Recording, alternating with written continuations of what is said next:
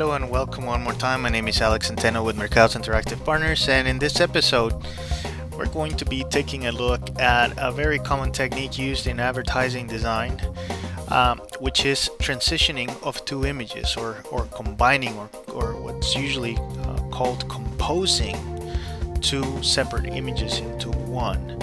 I know that a lot of Photoshop users that are beginning to use Photoshop have a very difficult time getting to make smooth transitions between two images, and so I'm sure that this technique is going to help you do exactly that, learn how it's done professionally so that your transitions between images look a lot better. So let's take a look. Well, here we are in Photoshop and I have two images, one in each layer. First we have this image in the first layer, and then we have another image in the second layer. And again, both of these images are taken from Stock Exchange, so we appreciate that.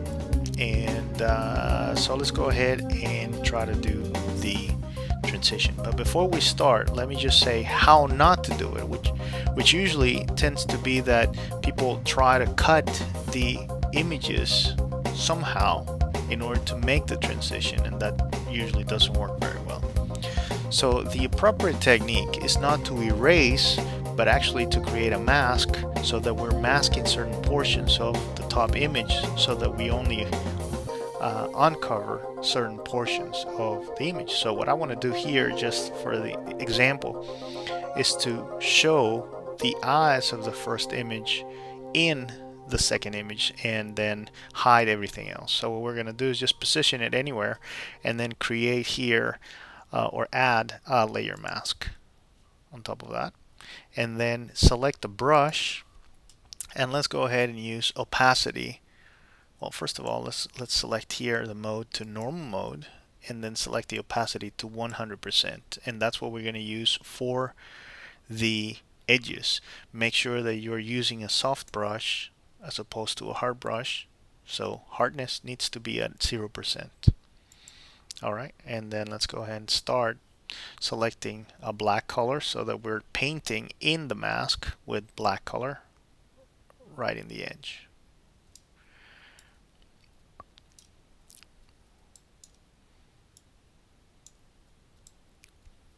Alright,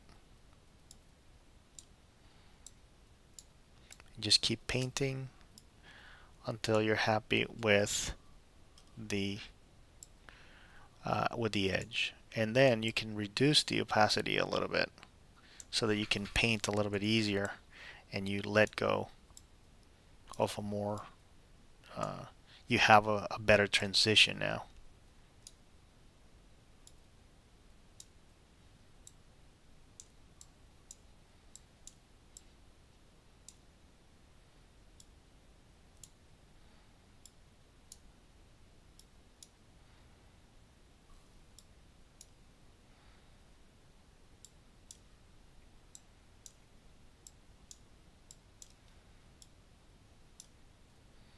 Alright, and then you can change, just select the main layer and change a little bit of the opacity of the whole thing.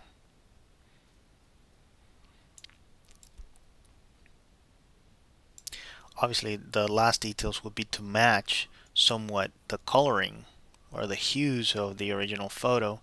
So in this case what I'm going to do is just use a little bit of a saturation effect. So add an adjustment layer by clicking here, and then just go to hue and saturation,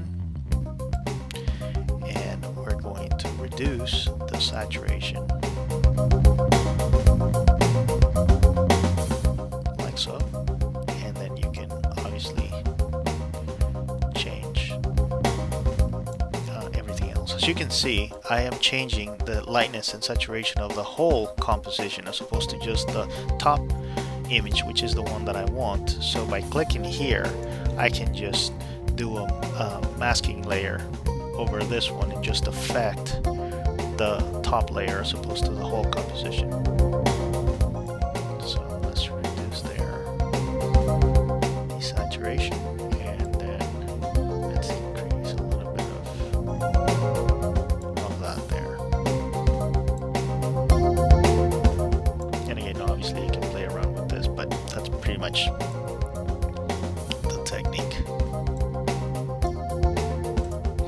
you can see, the transitions are extremely smooth, and that's the way that it should be. They should be accomplished like that, as opposed to having something that is with a ragged edge, or something that is done with the eraser tool. It doesn't look as smooth like that. The transitions are not great. So this is the right way of doing it, and obviously this is what you see professionals do in advertising today. So I hope that this has been helpful, and if you have any questions or comments, just let us know at mercados.com, merkados.com. Thank you so much. Bye bye.